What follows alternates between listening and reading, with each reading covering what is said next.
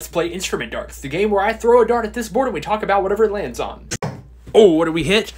Today we're talking about the French horn. The French horn we know today was invented in the 19th century. Typically, the valves were added around 1839. Before that, these were almost like bugles, almost just these metal circles, and before that, they were made out of animal horn. In fact, people who play the French horn are known as hornists. Like they could have done something better than that, but whatever. Until 1971, the French horn was called a French horn. Now it's just called a horn, according to the National Horn Society.